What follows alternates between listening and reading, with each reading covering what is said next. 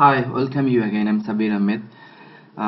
Today I'm gonna teach you about spatial analysis. That means how you can analyze your data, especially.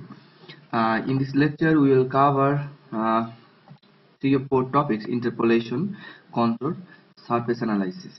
So, at first, we will look over what is interpolation and we will use this and how we will use this.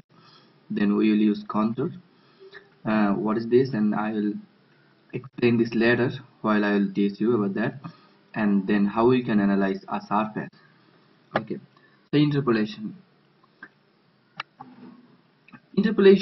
term interpolation may be new to you, but it is very helpful for analyzing a spatial data. If you are from mathematics department, then you do have an idea about that. But if you are not from mathematics department, don't worry about that. I will try to make you understand. I hope you will understand. Okay, so what is interpolation? So from the name, it is very clear that you will interpolate. That means if you have 2 points, then you will predict some values in between those 2 points, right? So this is called the polation between that 2 points. Okay, so formal. If we go to the formal definition to the interpolation, then what we'll see: interpolation is a procedure, that means a mathematical procedure to predict values in places where sample points lack. Okay, I'm gonna make you understand this definition using a figure.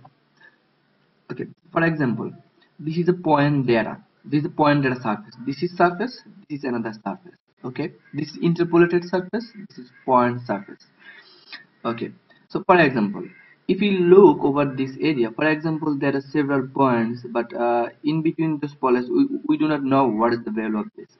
Uh, Otherwise, we do not know this area's values, right?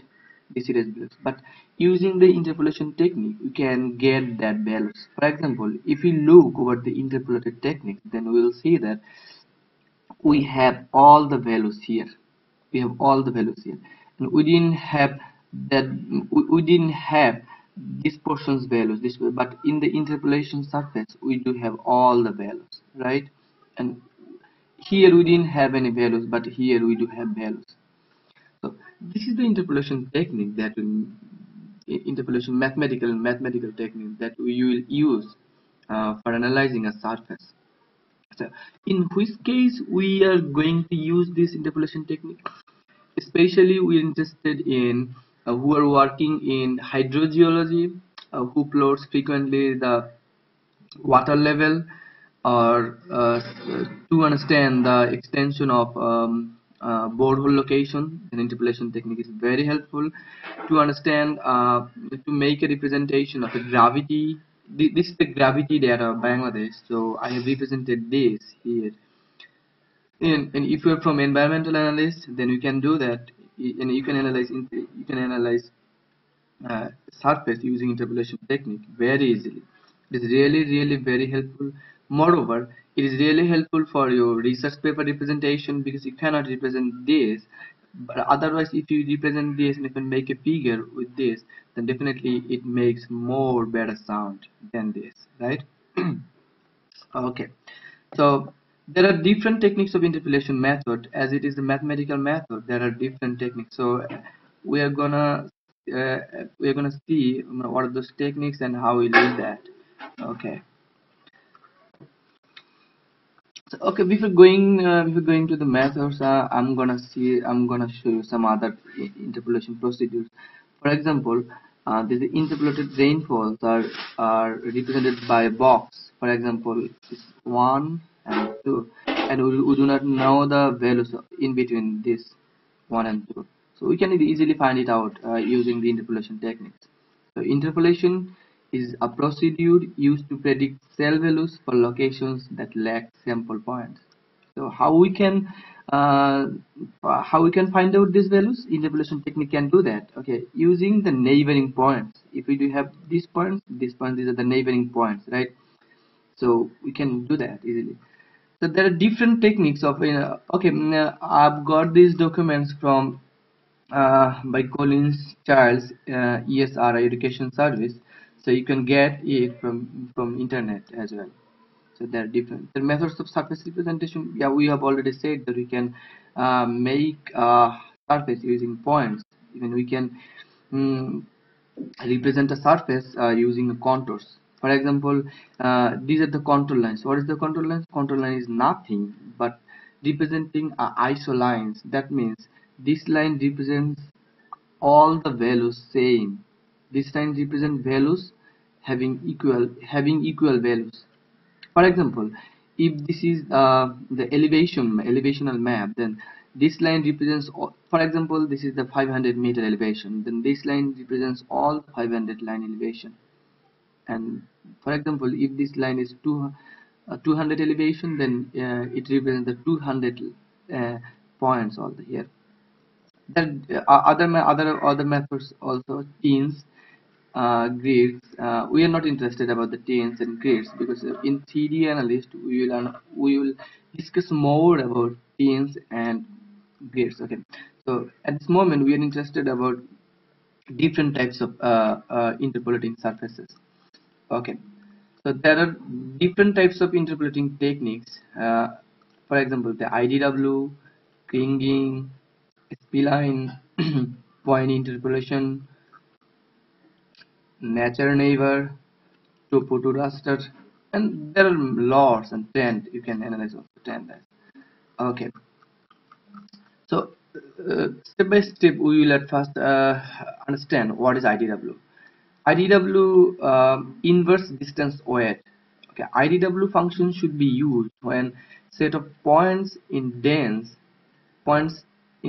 is dense uh, enough to capture extent of local surface variation needed for analysis.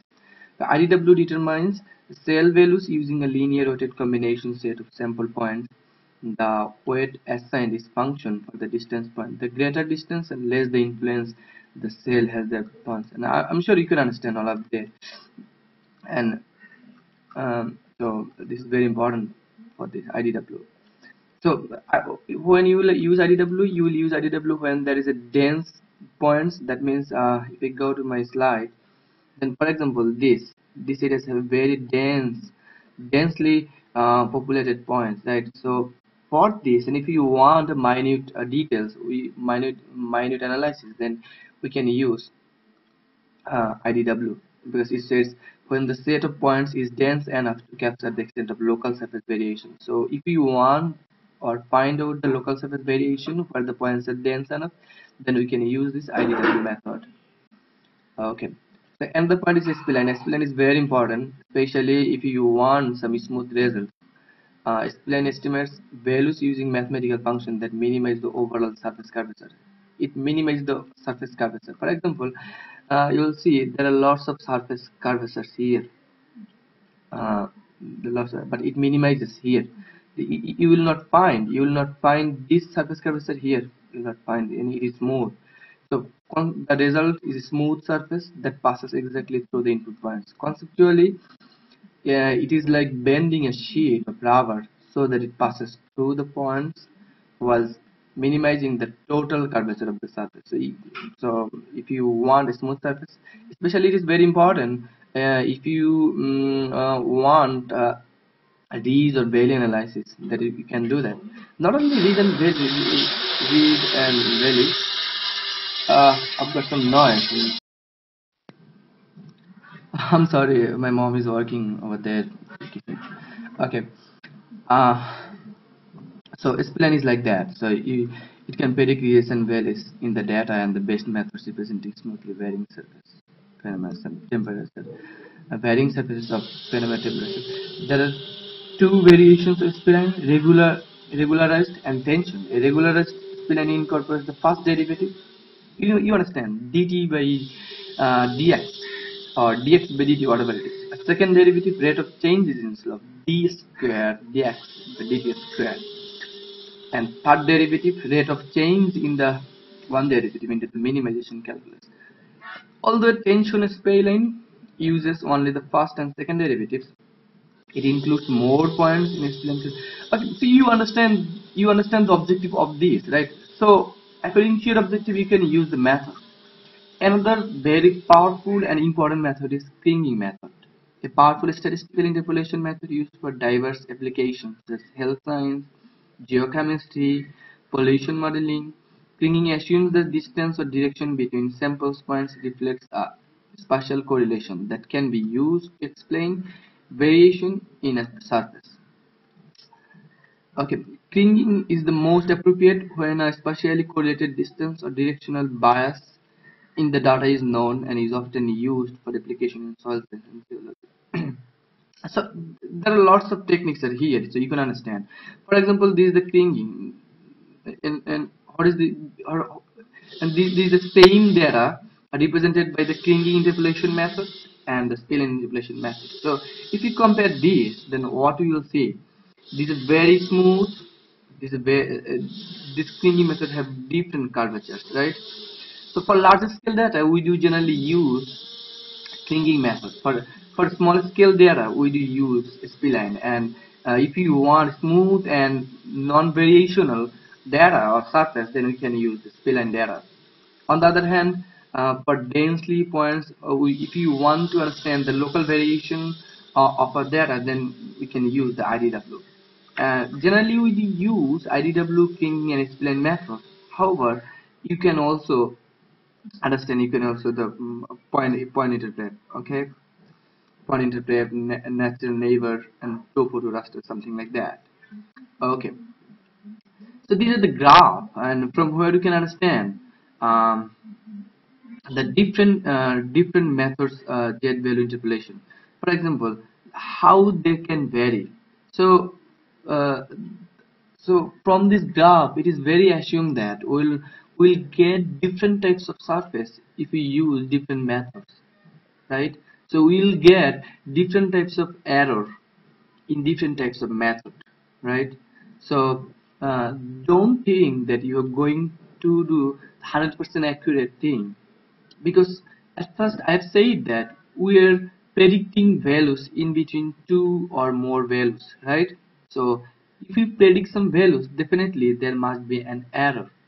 So you must have to care those errors.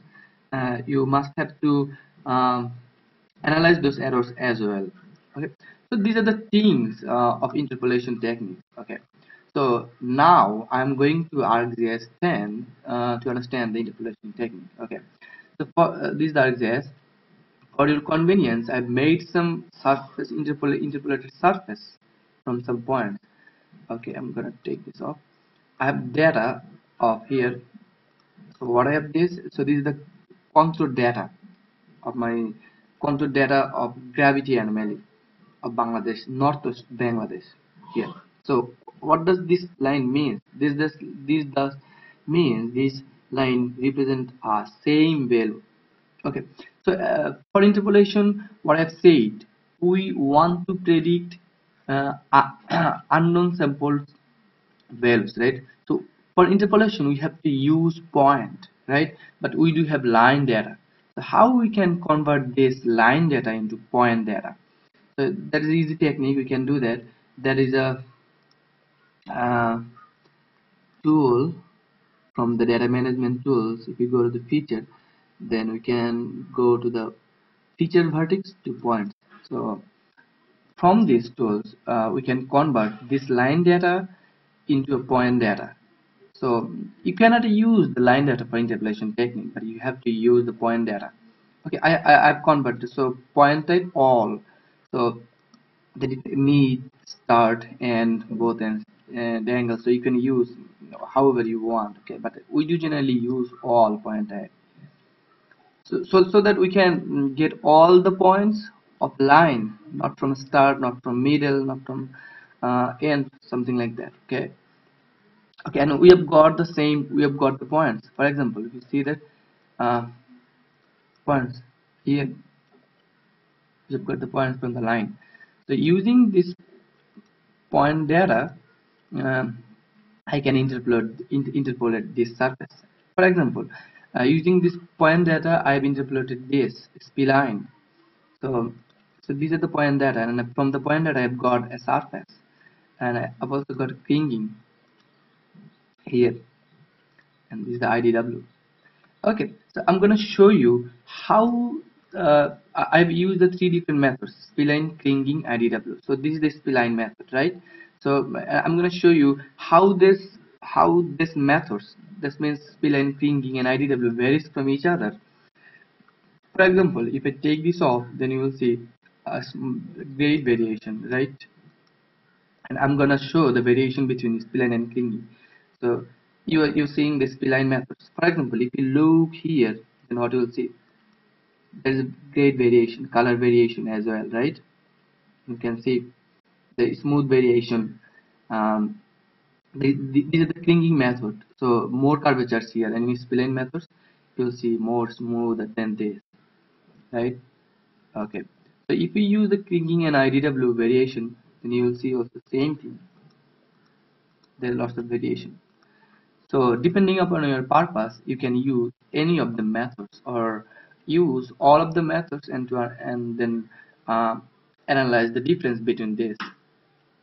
Okay, so uh, I'm going to show how to make an interpreted surface.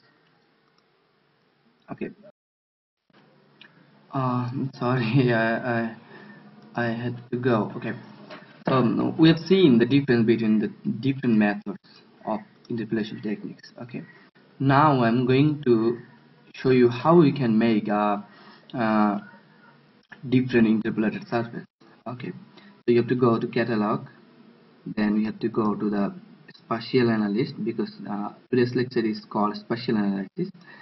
Okay, so from the spatial analyst tool you have to go to the interpolation method, interpolation. So there are different interpolation techniques: IDW, pinging, natural neighbor, spline, uh, spline barriers, topo, raster, trend, or something like different things. Okay, IDW. So input features. There are two types of features. Number one, line and point. Let's see which features are selected by here. Yeah, only point data. So GP is the point data, right? So in interpolation technique, you have to use only the point data to interpolate those. Okay, so you have to use the interpolation technique. So jet value, so in which value you are going to interpolate. It may be elevation, it may be a depth, it may be the temperature variation, it may be the any kind of variation that you want. Here I am using the Booger gravity anomaly. That means the gravity variation of this region, how gravity varies in this region. Okay, so you do not have to change this, these are automatically done.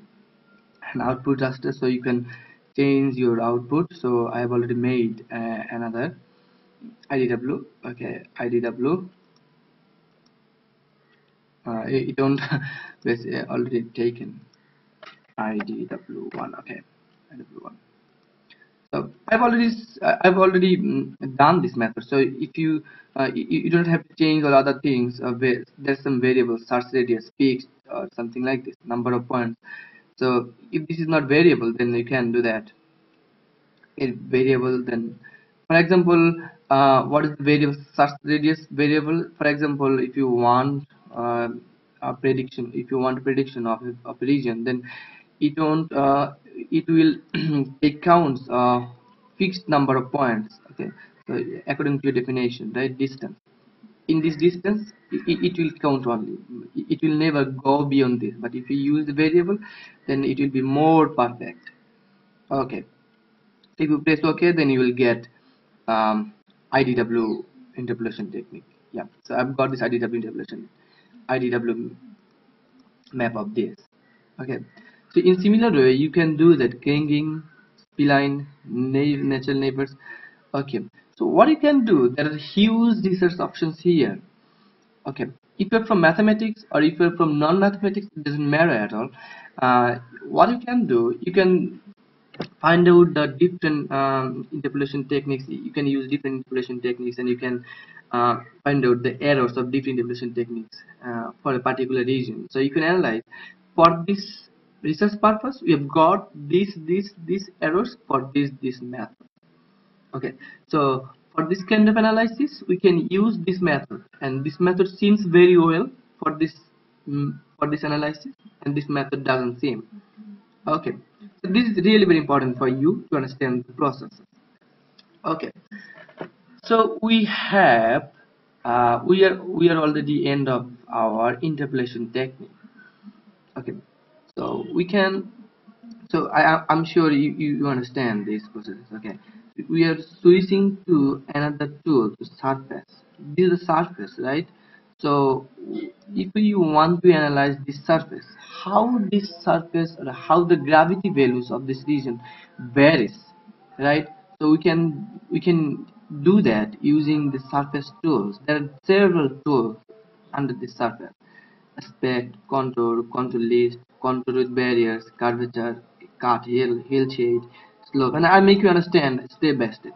So what is aspect? Uh, Aspect is nothing. From the aspect, we can easily understand. It means the direction. That means this is an anomaly. This is an anomalous value, right?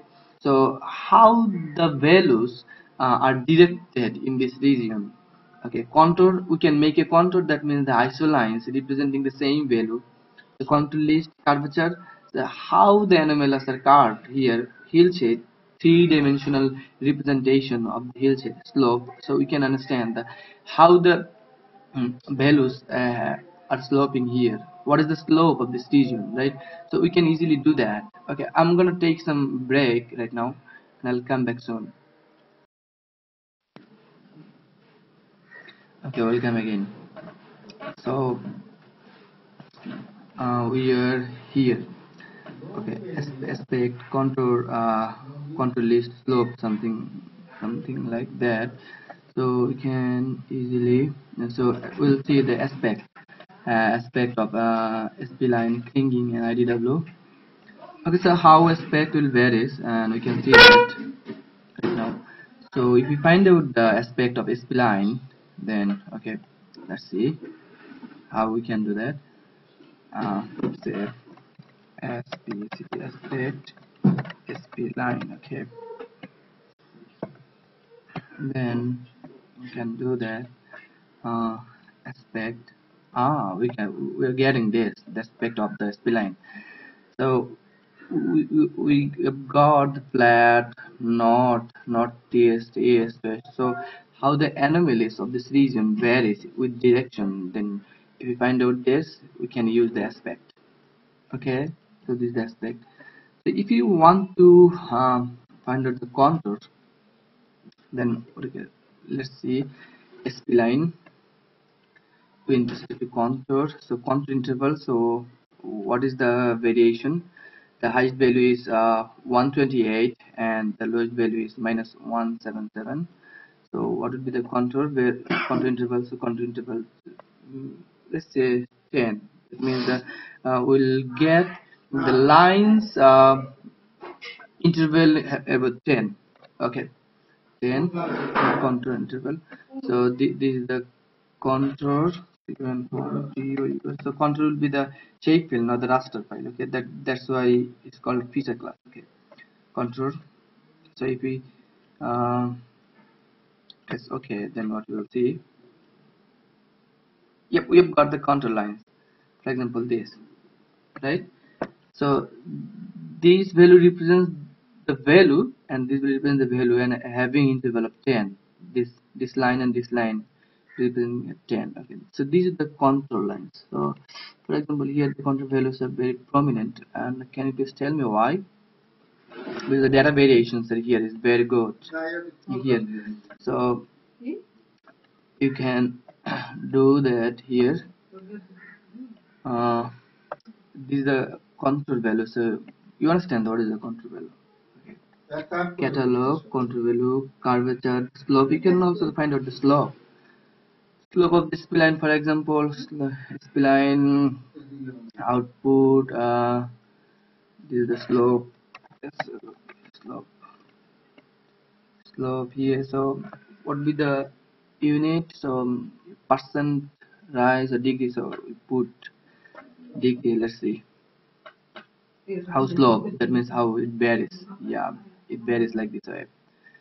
So we can, now we can easily do that. Uh, is the slope values of this region. So how the slope of this surface varies. So you can do that easily. Okay, you can do that easily. Contour value, surface, or something like that is very important. Okay. Okay, so this is the slope of this region. How gravity of this region is varying? What is the slope of this? So we see slope of this region is very negligible in especially in green area. So we didn't find any slope. So here, especially in this portion, we found that this thing. So why we do use slope? We do use slope to understand where the slope is maximum, and we can understand why the slope is maximum. So this is the clue. Please understand. So in this area, slope is more or less very good, much more than these areas, right?